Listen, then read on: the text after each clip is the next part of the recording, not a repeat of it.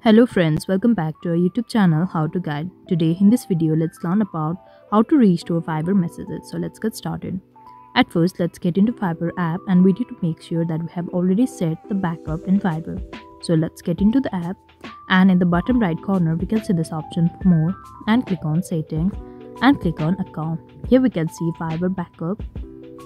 Make sure you have already chosen the account you want to back up it into in the Google Drive.